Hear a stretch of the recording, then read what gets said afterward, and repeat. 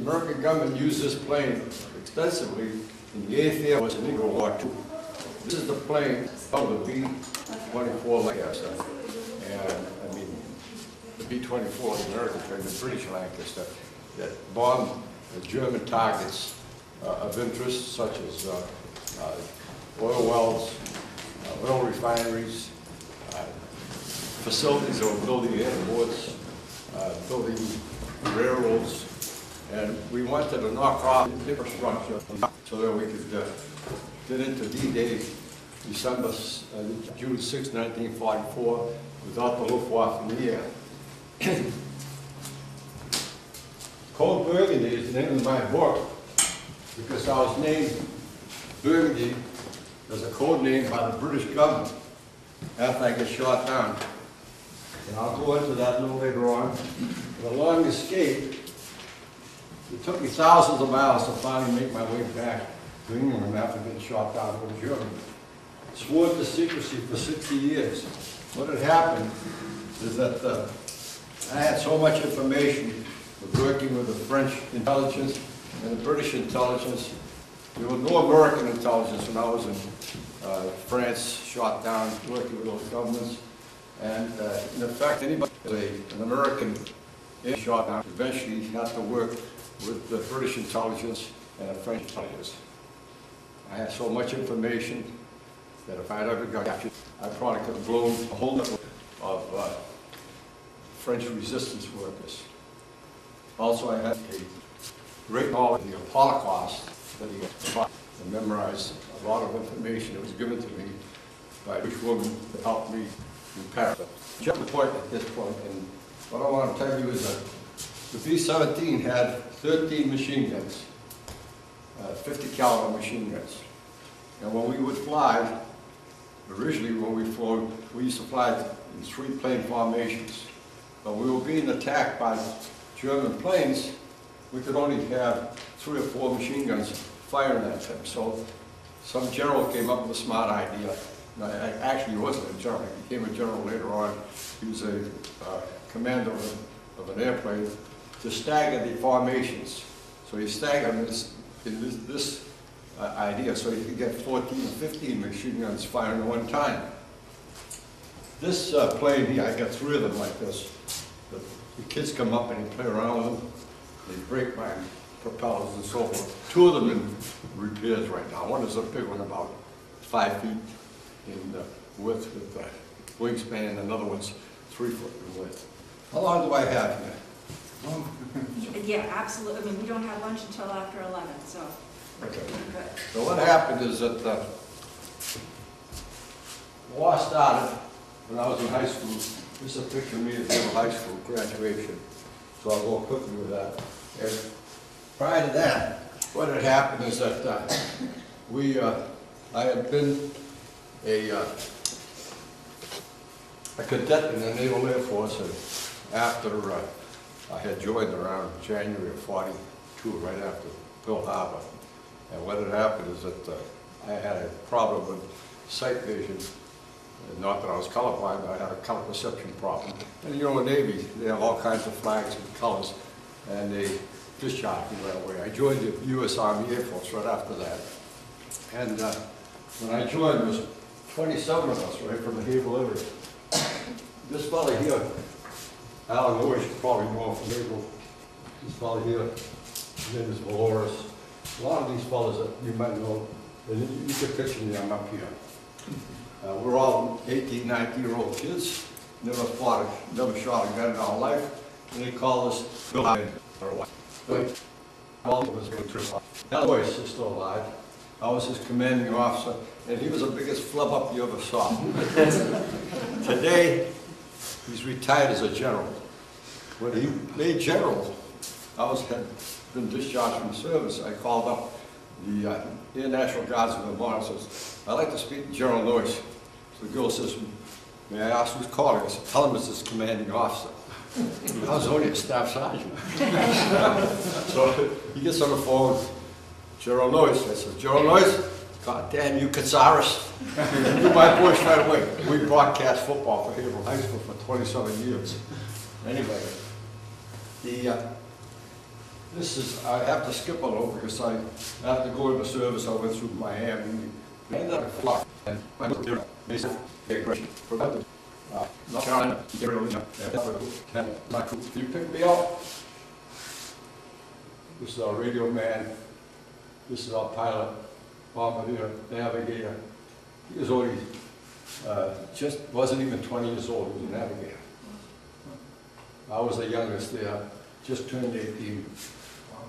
And that's me right here. This is down in Pyote, Texas. We went from Pyote, Texas. We trained one phase of training there to get accustomed to our crew. Then we went to Delhart, Texas. And we were supposed to go through 3 phases of training, but what had happened, there was a mission in October '43 that we lost 63 airplanes. And there was 10 men in the plane. We're talking about Iraq right now, losing 600 or 700 men. We lost it one day. 20% of the planes that came back had collateral damage and could never fly again, with more people that were dead or injured. Each plane, 10 men in the plane, 63 planes, 630 men went down. So what they did, they rushed us up. Instead of going through a 3rd phase of training, we were assigned to go overseas. So what happened is we went up to Nebraska, and they split our crew in half. One crew took one new plane to go over, and the other crew took another plane. The planes were going down so fast and furious, we needed planes over there, so we were flying them over to England. That's not the way we flew to England. We flew in single planes. We went from Nebraska to Detroit. I became the engineer of one plane. On the way to overseas, I said, you know, we got an oil leak. I said, the commander of the plane, he says, so what can I do about it? He said, I got to land in Prescott, Maine. I said, no, you're going to land in Grenier Air Base. I said, he said, why? Because I live 30 miles away. Grenier is in Manchester, and I don't have to go into Haverhill, came back. We had an oil leak, we repaired it, and headed for Gander, Newfoundland. You know, arrived in Gander, Newfoundland, and went up. I was going to the mess hall. Somebody tapped me on the shoulder. I turned around, and who do I see? A fellow from Haverhill, Arthur Mitchison. Maybe you know the Mitchisons from Haverhill. One of them was going to run from there, am I right? Yeah, his son graduated. Yeah. That's my very good friend. Yeah, I know Arthur. Yeah. So the next day from Gander, we were supposed to take off to go to Prescott, Scotland. The first plane that took off blew up. Now, a lot of people don't remember anybody by the name of Lord Ha. Does anybody know who Lord Ha was? During the war, there was Tokyo Rose, an American, and she'd get on and on the radio, and she'd talk to the boys in the Pacific, tell them how they're going to lose the war. And then we had a Britisher by the name of Lord Ha, who did the same thing for the Germans. And he got on the radio and he told us that he knew every pilot was going to fly the plane that day, and who was on the plane, how many were going, and they were all going to be blown up. So we had to stand down, looked all our planes over, and the next day we took off and nothing happened, but we lost one plane. We arrived in England, and I was assigned to the 401st Bomb Group. That was in Deanthorpe, England. And the base was in about 90 miles from London, northwest of London. And this is the way I looked the first mission I took on. That's a heavy jacket. We found out after flying 60, 70 below zero, we couldn't move around with that jacket because we had parachutes, we had body armor, and you had to wear that heavy jacket. You couldn't do it, so we had to take that jacket off and lay it on the ground in case our heated suit didn't work. Then we put that on. The winds were blowing 300 miles an hour up there with open windows. You can see this plane, if you happen to be flying with a waist gun and the window would be open, 60, 70 below zero. You kids haven't made it, huh? You know why you haven't made it? Because guys like me, most of them are dead. Well, anyway, there were so many losses that they allowed us to paint our jackets with all kinds of pictures of girls. And this fellow here made one of the best pilots we had. His name was Biff Fitchett, and you can see he has little bombs on his jacket. He showed how many air raids that he was on. And we did the same thing with the nose of the airplane. That's his airplane there. Everybody had a different name. Ours was Man-O-War. But we lost 3 Man-O-Wars. We lost 2 of them, then we got another one. The 3rd one also went down. The big problem happened, and I'm a Greek Orthodox, we had no Greek Orthodox priests. So when they made me my dog tags, they stamped C on it, so all of a sudden I became a Catholic. And this fellow was the Catholic priest on our base. He became a good friend of mine. 60 years later, I read a book by a friend of mine who knew him very well. I found out he was from Haverhill, Massachusetts. He never knew that I was from Haverhill. I never knew he was from Haverhill. That's a heck of a great guy. If you want to know his name, you got to buy the book. This is where I was flying. I was an engineer, as I told you, I was playing aerial engineer. But I also love photography. And the day that I got shot down, I'm not going to go into all the details of all the missions, but the day I got shot down, I was flying as a photographer in this position, and that was the gun I was firing at. The first mission we were on, the tail gunner got himself in trouble.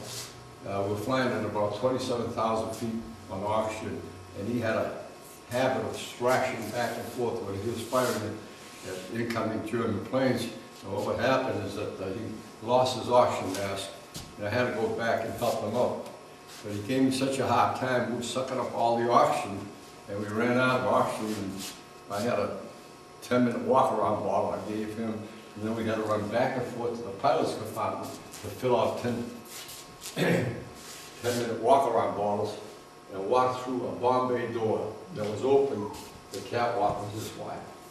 Without a parachute, 27,000 feet up in the air.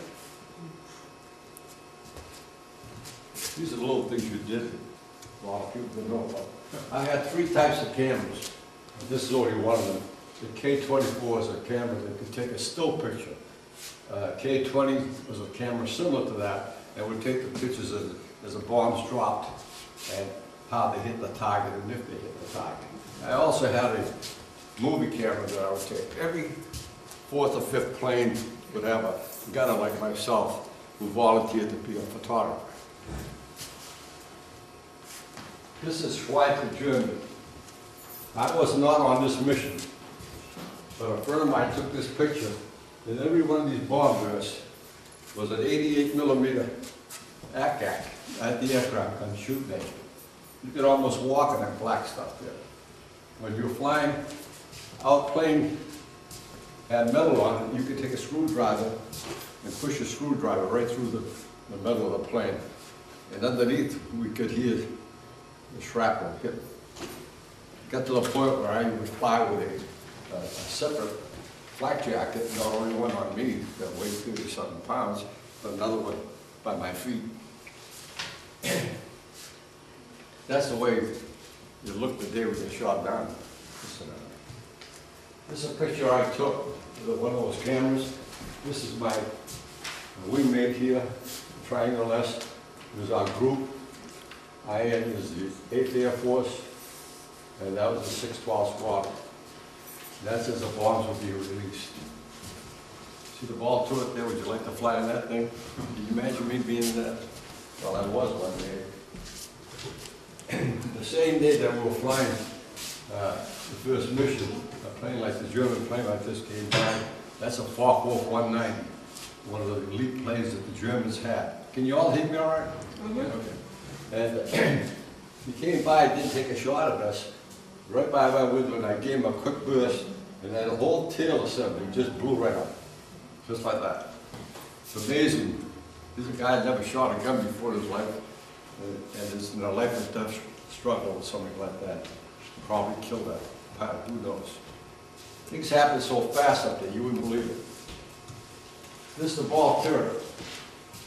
One day, see, being the youngest guy in the plane, they put me in that ball turret.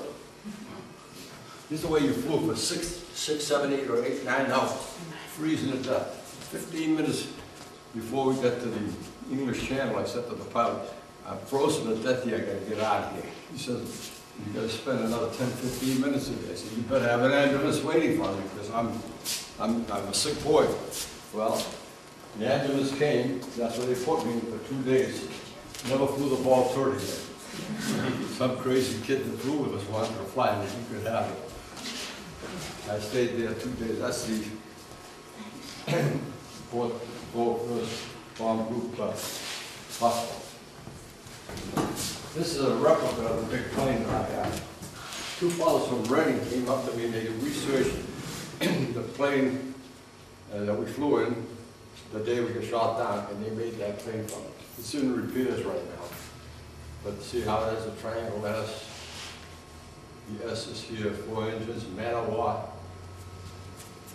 They did a good job with it. I'm going to get it back in another week. This is an ME-109. This the second elite plane that the Germans had. Bach 190, ME-109. Later on, they came up with the first jet plane. I'll show you that later on. When I get shot down, that's the plane that shot me down. This is the raid we went over Berlin. The first day we bombed Berlin, I had to fly with a replacement crew. And that was not in good condition because that night before I wasn't supposed to fly, so we went on and had a good time.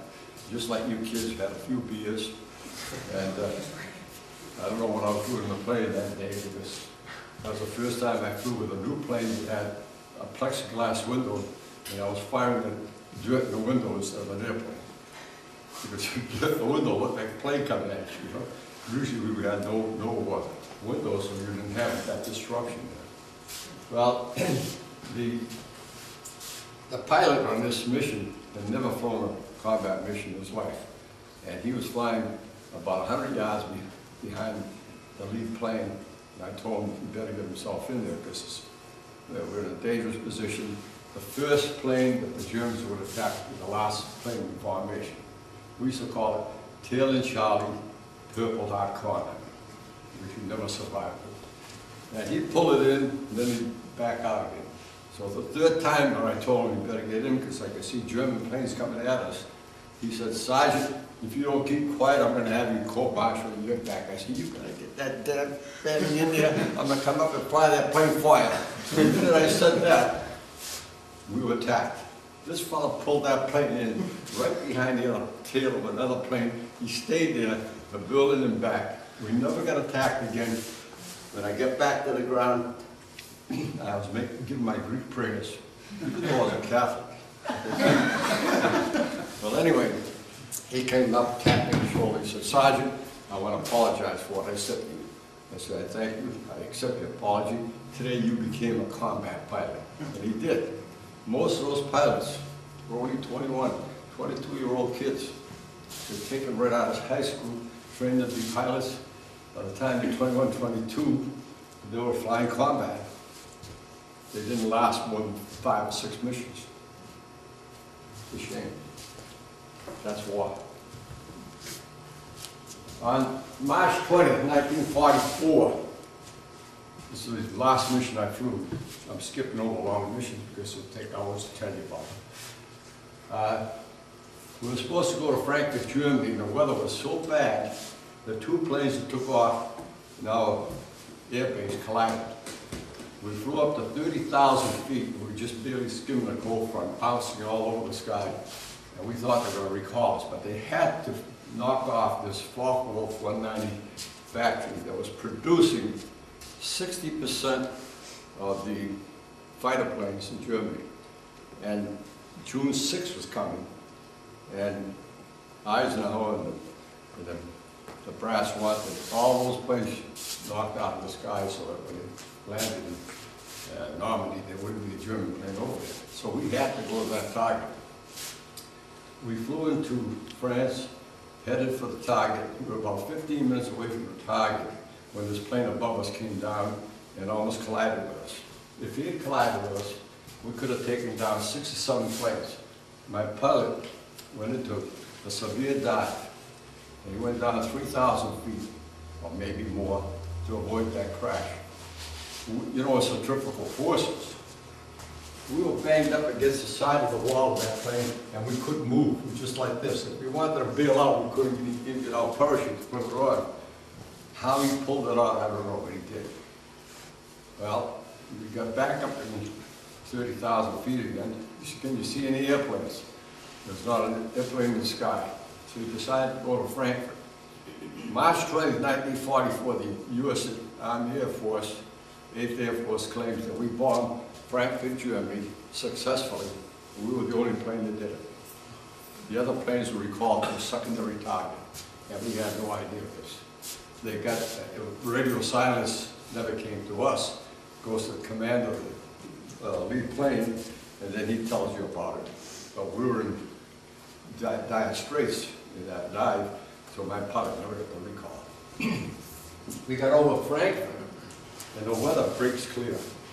My bombardier sized the target, and it hits the red on our nose. 90% damage of that aircraft. They did a fantastic job. We lost 2 engines. The 2 inboard engines were blown out by ACAC, these 2 engines. B-17 could fly with 2 engines, and sometimes with 1 engine, believe it or not. It would take an awful lot of damage. So, 1,500 anti-aircraft guns were shooting at that one plane that day. 1,500.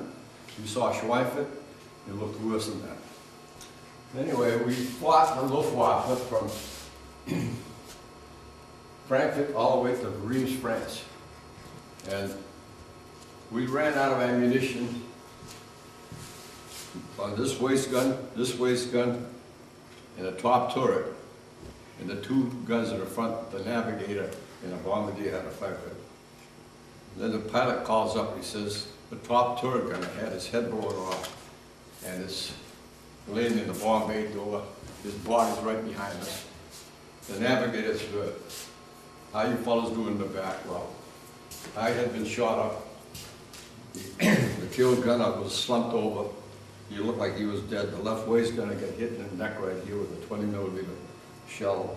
The radio man was hurt. Everybody was hurt. But we were still fighting. So I said, I gotta go back to see what I can do with the tail gun. I went back there, he was dead. I took over his twin machine guns and fought off a couple of German planes until I ran out of ammunition. Ran back to the waist. This all takes place in about 1.5 minutes. Fast, everything was fast. I got back to the left waist gunner, and I put his oxygen mask back on again, tied my scarf around his neck because he was bleeding. It was so cold, congealed quickly. We threw him out of the plane. He bailed out. He died 2 days later. He bled to death. The navigator bailed out, and we don't know whether he's done or not, but his parachute never opened. It canceled. He went down like this, and they saw it coming. Kids on the ground saw it coming down that way. They told us about it later. In the meantime, the ball turret operator, the volunteer that came to my place, was stuck in a ball turret. He couldn't get out because there was a huge gear that made this ball turret revolve and have him come out. And you only had an opening about that big to come out. And he couldn't get it elevated. So the radio man and I now, the only 2 in the plane. The pilot had given the word to bail out because the right wing had caught fire. And the plane could explode in a minute, but we got to get him out. We're down there plucking out with our left hand, trying to get him out. Finally, he opens up the hatch, he gets out. In his excitement, he picks up his parachute by the D-ring. The D-ring is what pulls the parachute open. And it blossoms right in front of him. Now he's got to gather that parachute, which was silk pills. That's why you didn't have silk during World War II, remember? And when he bailed out of the plane, the parachute opened because it was silk. It was something else. He never would have been able to do that. He's still living. Anyway, I took a 5-mile free fall. I jumped out of the plane, said my Greek prayers, and passed out. I didn't open up the parachute until I came very close to the ground. The reason I passed out was not only because of injuries that had been off oxygen for all that time. Must have been almost 2 minutes.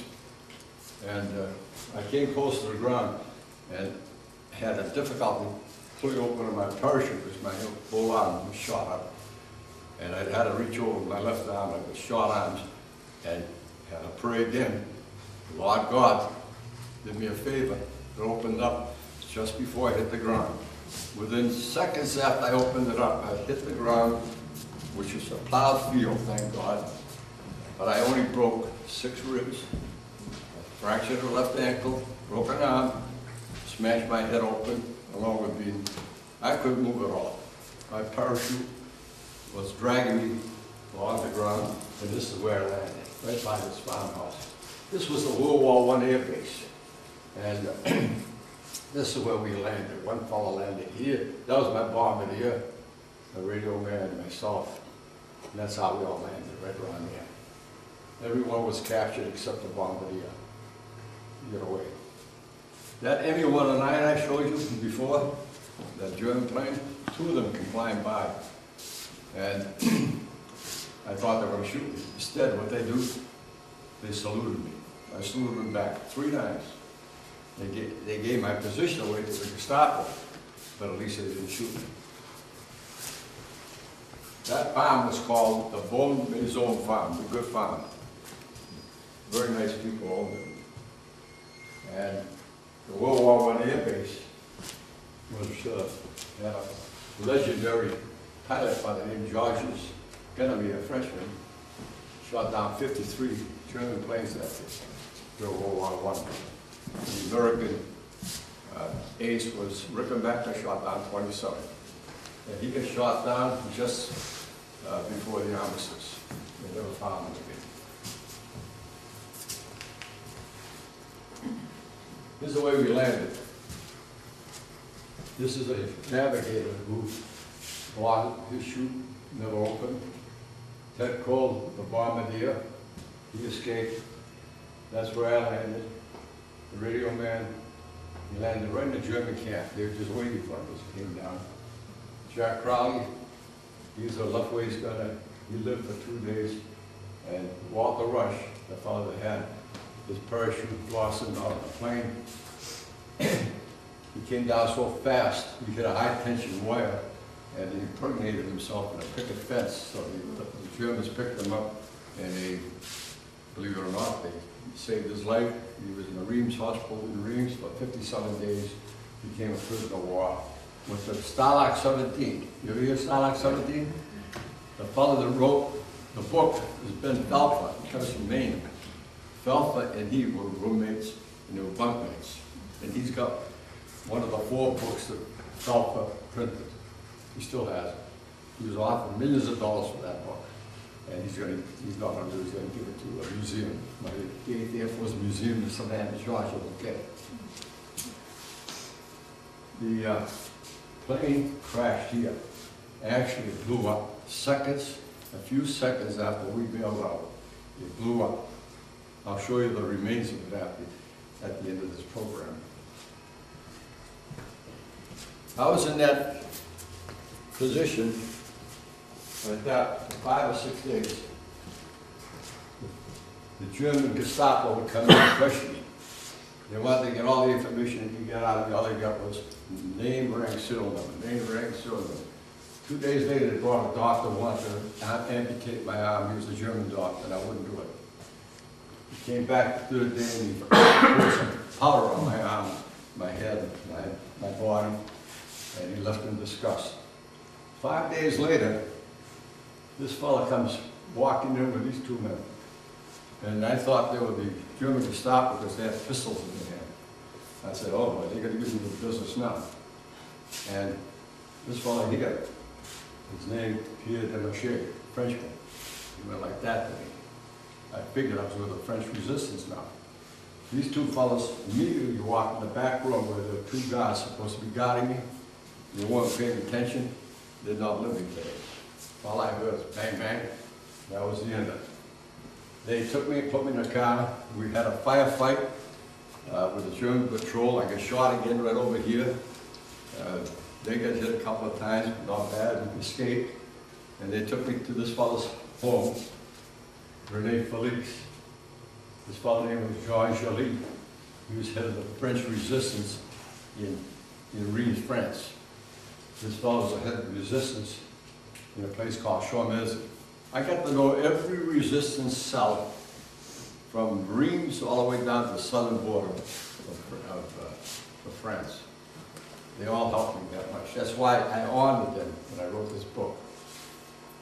Because without them, I wouldn't be alive today. When I went back several years later, he asked me to pose for that picture that year. And this is a woman that owned that farm. Her husband had passed away. This is the worker on the farm that put me in a wheelbarrow, carried me there. And this is Pierre de Marché. He was one of my best friends. I communicate with these people every day by email. Jean-KatEdited, he arranged to have me operated on it. Because when they took me to the farmhouse, I was in very, very bad condition. This is about the 6th day now that I was shot down. I had no food, water, 6 days, no painkillers. And he brought me to the, before that, what had happened is that I was moaning and groaning so much because of the pain that they brought in a French woman who talked English, and she said to me, John, if you don't keep quiet, we're going to have to turn you over to the Germans who are bivouac next door. And I said, well, why don't you get a piece of cloth and muzzle me and tie it back of my head, which they did. I bit them all night long, so that I didn't want to go with the Germans. And the next day, they brought me to a clinic. It was right behind the Reims Cathedral. It was still there. I went by to see it. And there was a Jewish doctor who owned the clinic, and he was hiding in the cellar. He operated on me that day and ran out of anesthesia. And I woke up in the middle of the operation. He had to operate again that afternoon. And that afternoon, he said to the resistance, I've got to amputate his arm. And they took the pistol, put it to his head, and they said, no, you're not going to do it. He doesn't want his arm amputated. He'd rather die than have that done. He said, well, I have to have another operation tomorrow. So they operated the 3rd day. I woke up and I had my arm. So he did a fantastic job. I didn't know he was Jew. I didn't know he was the doctor. They never gave me the information until years later that he was a Jewish doctor. I mentioned him in a book. His name was Dr. Levy, L-E-V-Y. He's another guy that saved my life. That night, that was about 8 days without any water, without any food. I thought I was on my deathbed. That's the night that my mother and father got the report that I was missing in action. And I thought of them, but I also thought of myself. That's a Herald Gazette saying I was lost over Germany. My sister sending letters out to me. And what happened is that the nurse ran up after I rang the bell with 2 men, and she said, I got to get you out here. Beep, beep, beep, you got to go. So I said, what's the matter? Kid, she says, well, there's a nurse downstairs, a collaborator with the Germans, and she's reported that there's somebody in that room who doesn't belong there, and the Gestapo's on its way up here. So they took me and put me in the sidewalk. And this is after the 3rd operation. I'm laying in the sidewalk, I rolled off, and it was Saturday evening, and you can see the German soldiers walking by with their dates, looking at me. They said, well, he must be a drunk, so they left me alone. Here I am with my Air Force clothes on, all bloodied and everything. Never bothered me. So 2 young people came by, a young girl and a young fellow, and they took me to the cavalry that I had on the cavalry I had before.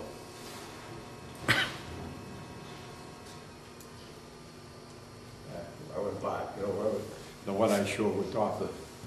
with Jean-KatEdited. That was a cavalry group.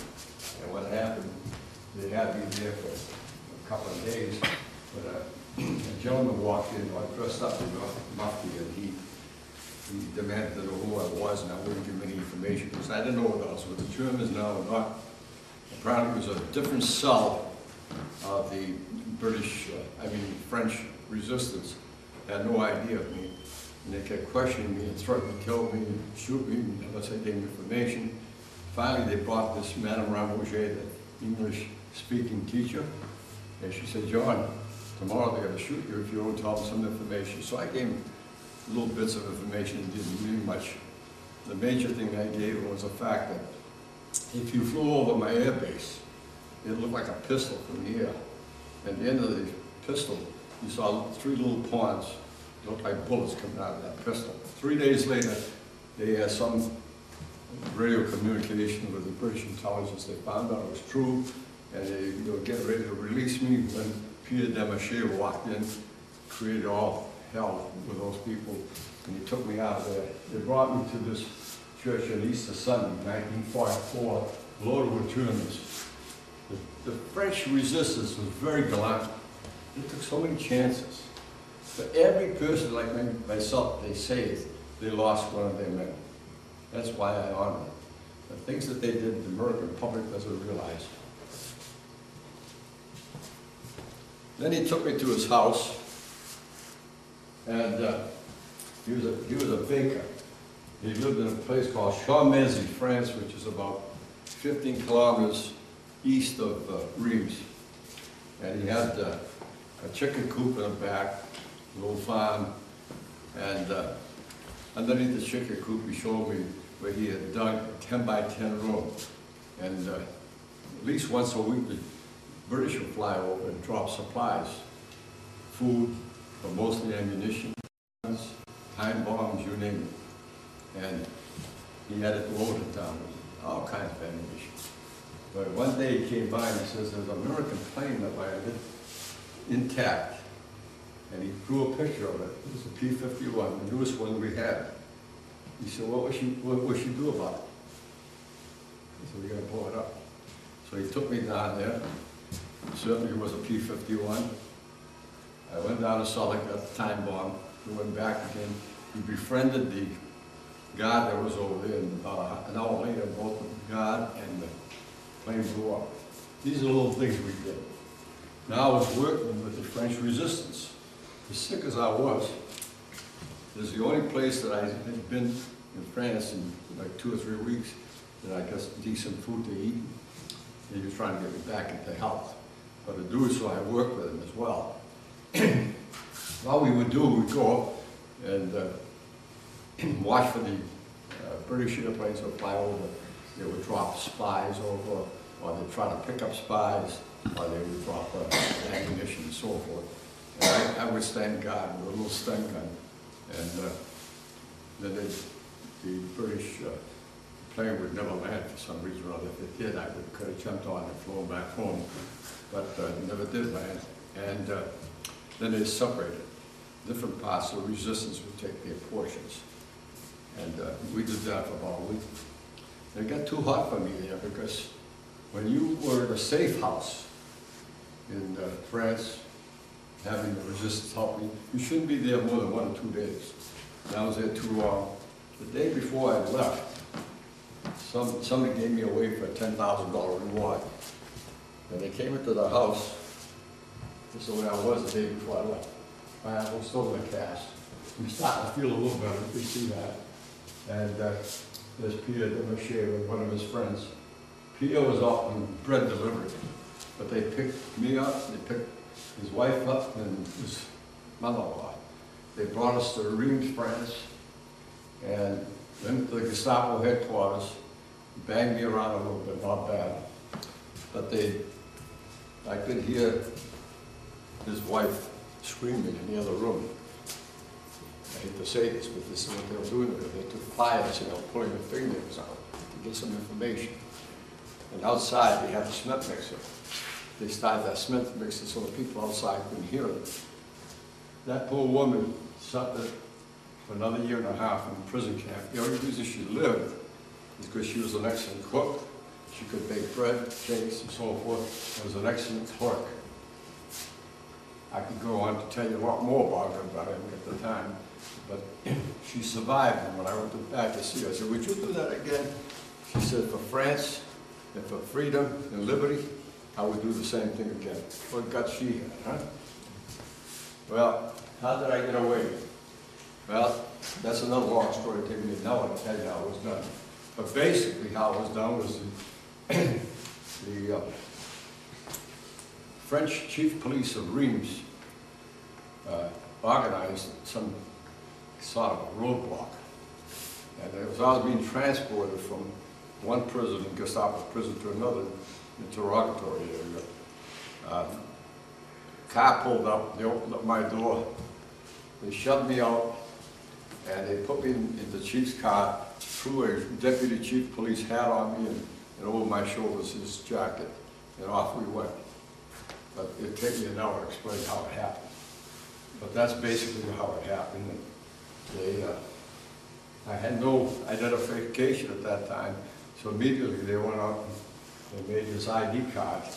And the British knew me by Burgundy, but the French knew me by Jean.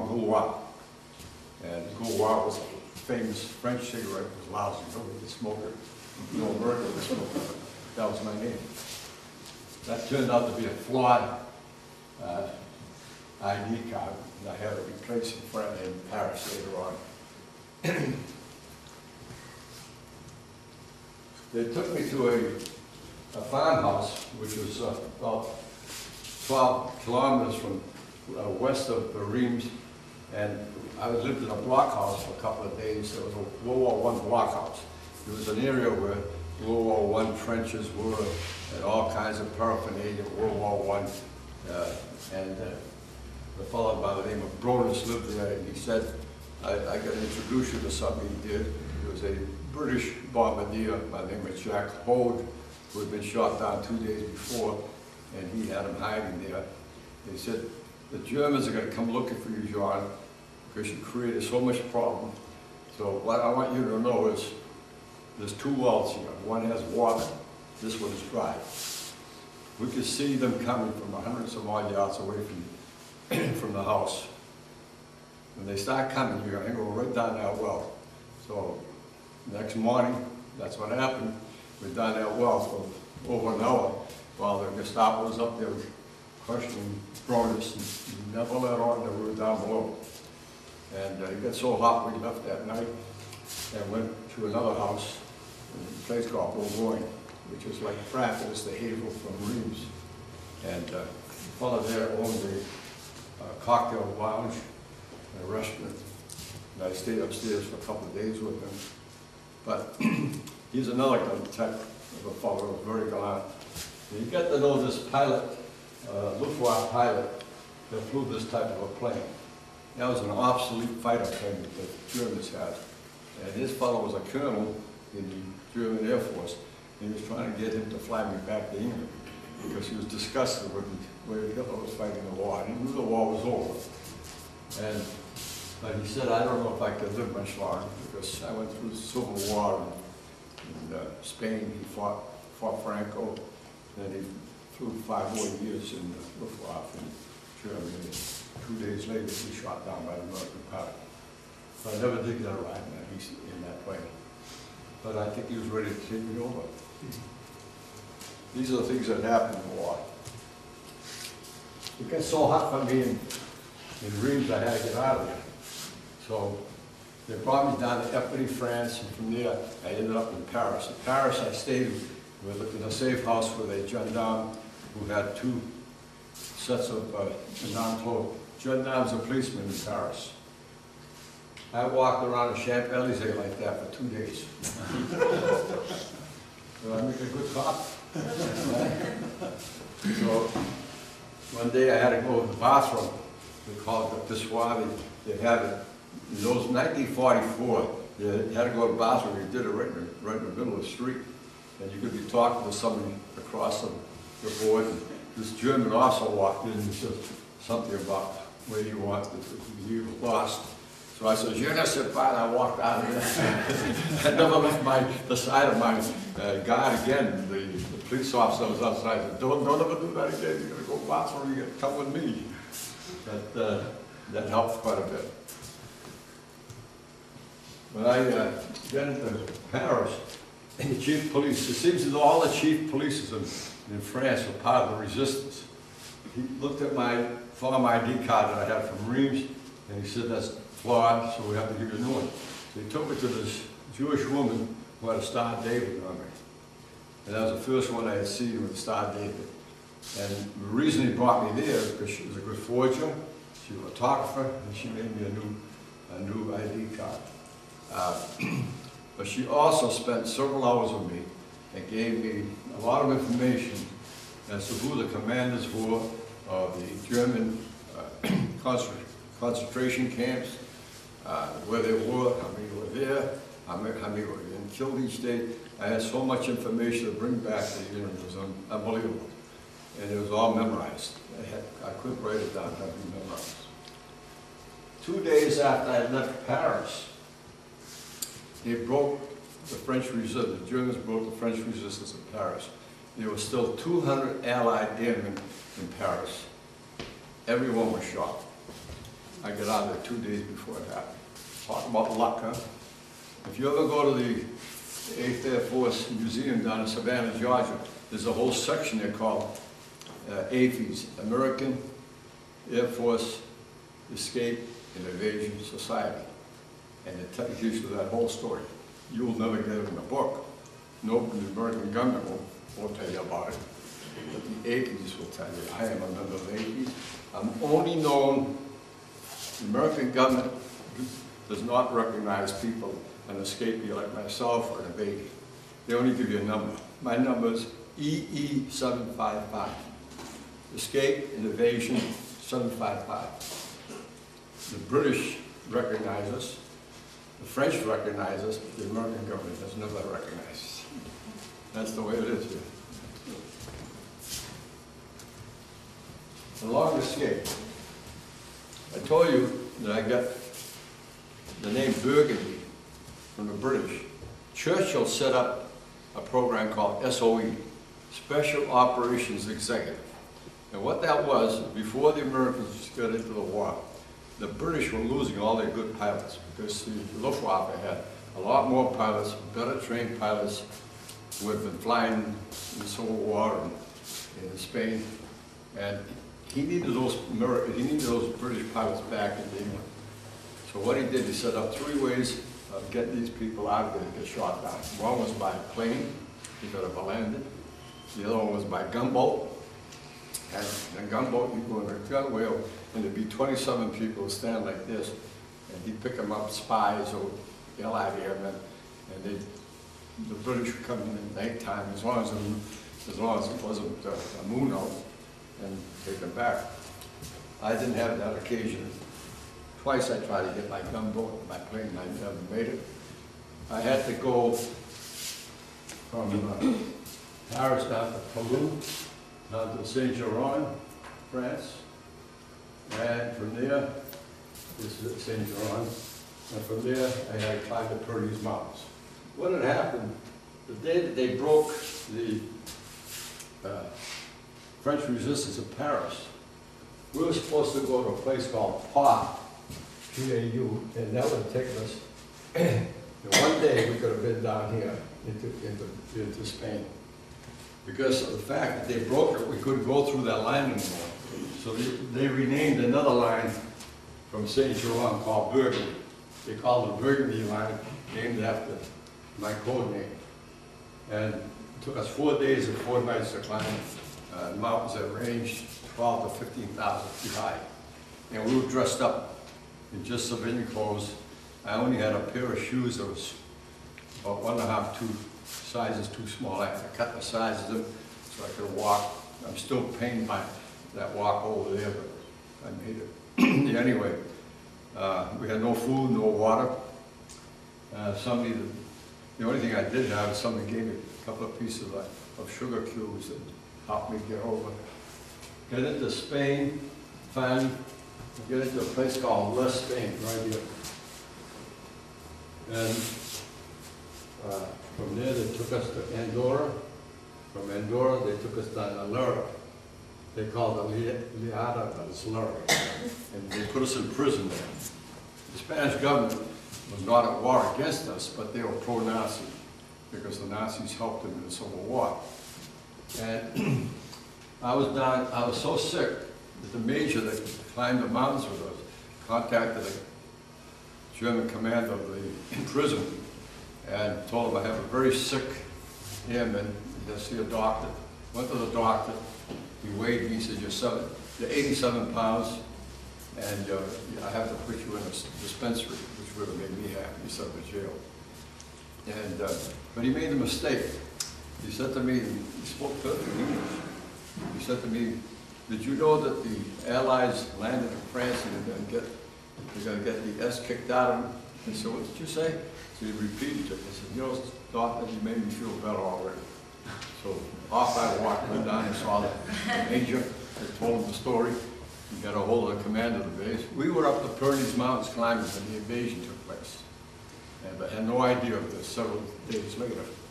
And 2 days later, the American embassy in Madrid sent a representative over and took us out and brought us down to Saragossa, where we had our first bath.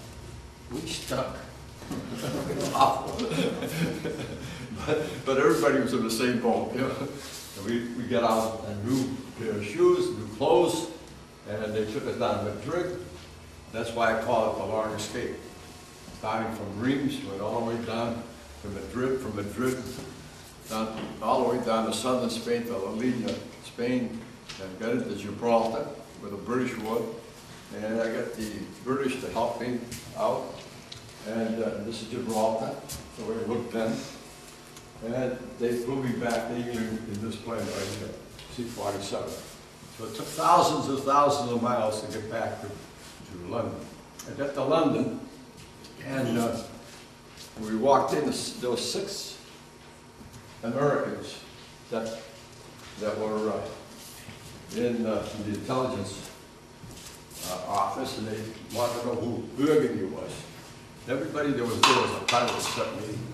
I'm 20 years old, they were about 22, 23, 24. So I stood up, they couldn't believe it was me. So they kept me there for 4 days examining me.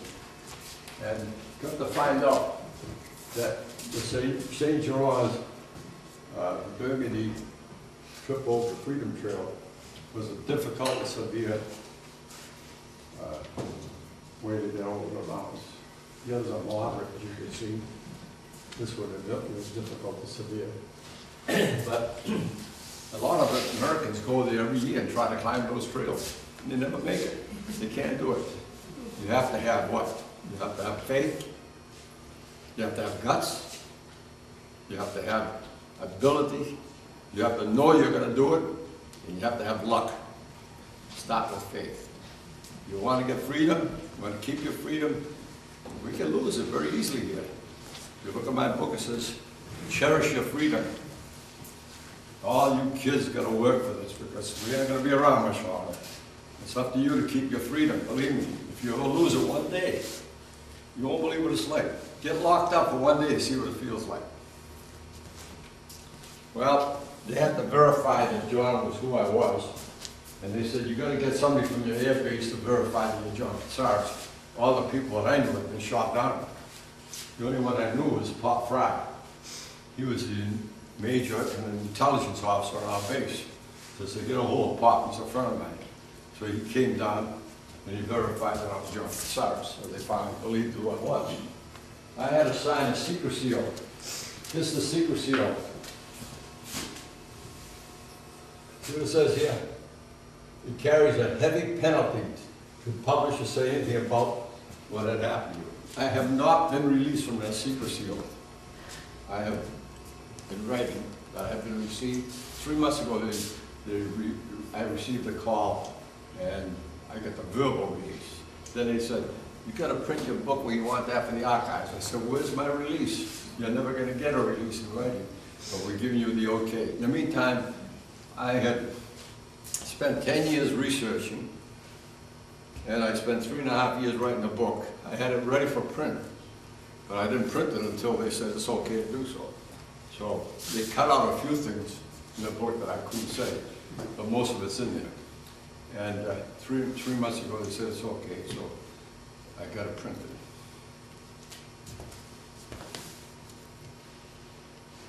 This is where Paul Fry had to come in and verify I was JohnKatEdited. Confidential, that's his signature here. They didn't take any chances, huh? Over here, this is the Naval Prisoners of War. And if you look below, you might know some of these names. And right above it says, deceased prisoners of war. I'm still here. I don't know why they put that in, it's a big mistake. And that's when they reported me safe, interned in a neutral country. I was in a neutral country with Spain.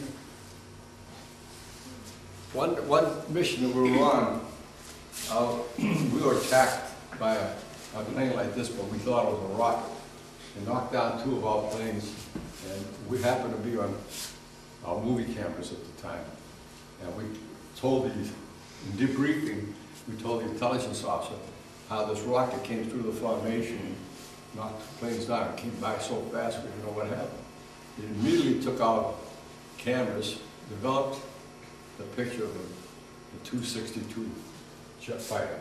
That plane was the fastest plane that was built during World War II by the Germans. We didn't have a plane that could fight it.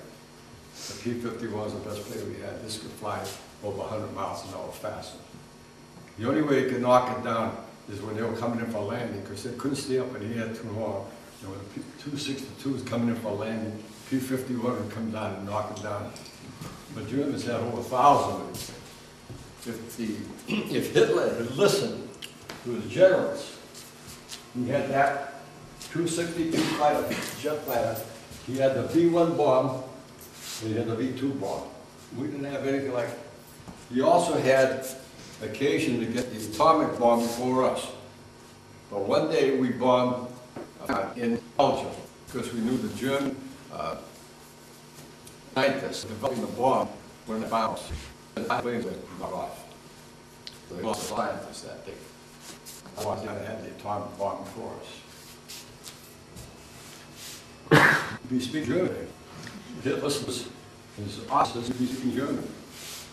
Because that V-1 bomb, he shot over 2,000 of these over London and major cities in London. That was unmanned. That's just one bomb right there.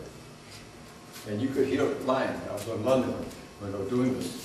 You could hear it going pop, pop, pop, pop, pop, pop. It sounded like a lawnmower. And when it stopped doing pop, pop, pop, then you could count 1, 2, 3, 4, 5. You knew you were alive. If you couldn't count up to 5, you would get it. Thousands and thousands got killed. A lot of people will know that. Right after that, he came out, well, before that, the British pilots would follow those bombs and come up high over them, and they'd keep shooting at them. You could see them right over London. The pilots would be shooting that bomb, and the bomb would explode, and the British pilots, well, guess they had to go right through the debris. So all of them got killed that way, but save people on the ground. This is a V-2 bomb, you couldn't do anything with it. That thing would go thousands of feet high and come down, and you couldn't hear it. Hitler was a madman. This was I got back home, and this is a telegram I sent from Gibraltar, and my folks, I sent it out June 18th. No, that's from London, I'm sorry. June 18th. I got home July 6th, and my folks had never received that telegram until after I got home. I cut the telephone from New York, and I said, I'm here. He said, where? I'm in New York. I couldn't believe it. I got home a few days later, the telegram came in. That's the American gun fire. I was supposed to go to West Point. I was picked to go to West Point, and I wanted to stay in the service. And I was taken before 7 doctors in Boston to examine me. And they said, you can't pass the physical, so you're not going to go there. So I said, then I want to stay in the service. They wouldn't let me stay in. Then they talked to me about the GI Bill of Rights. And it got me interested in going to college. And I finally went to BU, where my granddaughter was going now. And this is the way they discharged me. physical condition when discharged. What does that say? P-O-O-R. After World War II, when people get out of the service in poor condition, they had to go to their own doctors and get fixed up. Today, there's a lot of hue and cry about the kids coming back from Iraq. They really take good care of them. When I went back to France, these are people living.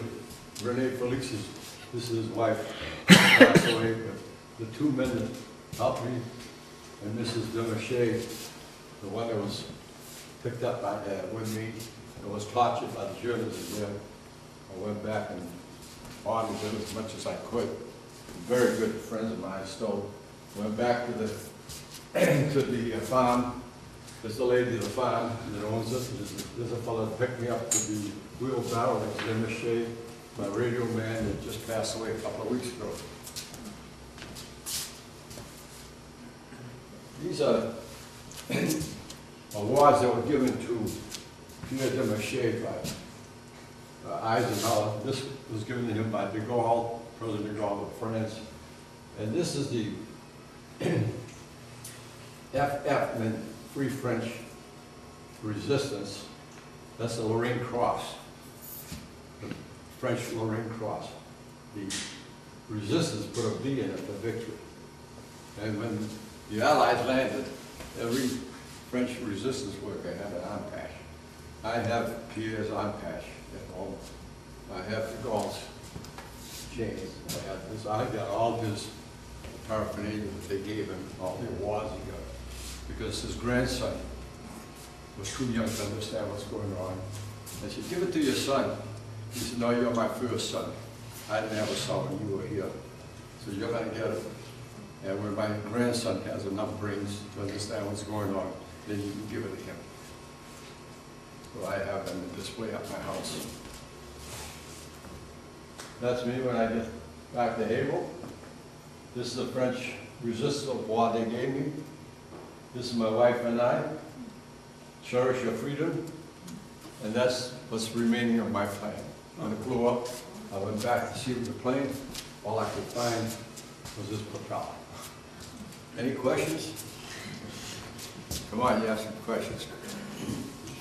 What questions do you have? All right. How good was your French? Speak up loud because I'm deaf. How good was your French going into the war? Like, But my French, I had high school French, and I could speak better French then than I do now, because when I got back here, nobody ever spoke French. At least the Greeks spoke Greek. The Jewish people speak Jewish, but the French don't want to speak French. I can't understand that. And there was a lot of Frenchmen in Haverhill. So I lost most of my French. I gained it again when I go back.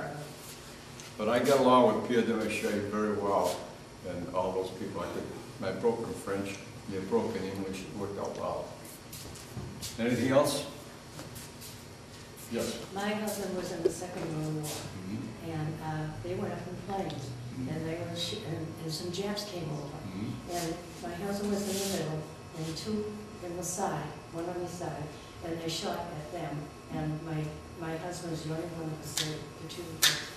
That happens. Yeah. Look, Yeah.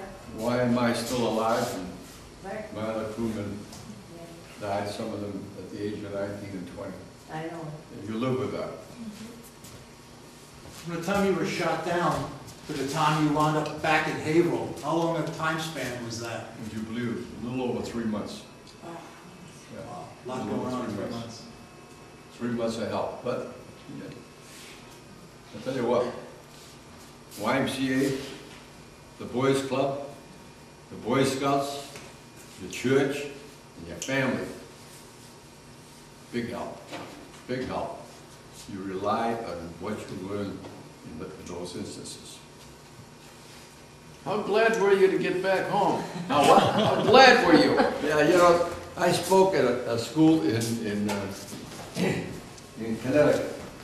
There was third graders, fourth graders, and fifth graders. And when I stopped and asked for questions, the kid said, one kid got up and said, how many guns did you have? How big was a bullet? How'd you take the bombs out? Did you drop them by hand? How many men were on the plane? he started asking real great questions. The teacher pops up and said, wait a minute, I got all the questions that I wrote down here, I want him to answer. I said, well, what's your first question? What did you ask me? I'm glad were you? How glad was I? How glad would you be? I said, let's go back to the children. Well, I'll tell you, I always, for some reason or other, I felt confident that I was going to make it.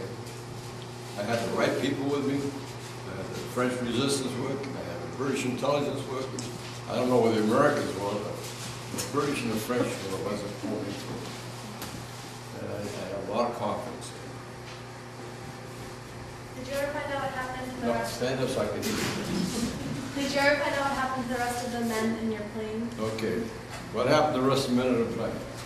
The pilot, co-pilot, the bombardier was the only one never captured. The pilot, co-pilot were captured, the radio man was captured, and the ball turret operator. They spent 1.5 years in prison. The 4 others were dead, and I escaped, and my bombardier evaded. And the way he evaded, he had fractured his, he broke his ankle, and he walked something like 10 or 12 kilometers, and finally had a knock on the door in the house, and happened to knock on the right door, and this old woman came out, and she got him a doctor to help out. The doctor turned out to be a female, and I met up with her years later. We got to be very funny. She became a doctor herself, and her husband was a famous liver specialist. She would have been the Queen of France if they had royalty in France. He ended up with her, and she nursed him back to health. And he was repatriated by the American government after they had the invasion. But as I said, the only one living today is a ball turret operator, and he lives up in Wisconsin. Any other questions? Well, I'm afraid we have to bring this to a conclusion just because they're ready to serve lunch, but I really, really thank you so much. I'm for selling the your- book yeah. if anybody's Oh, interested in buying the book. definitely want to buy it. They sell it for $25. Thank you so much for You're your welcome. taking the time to come out to the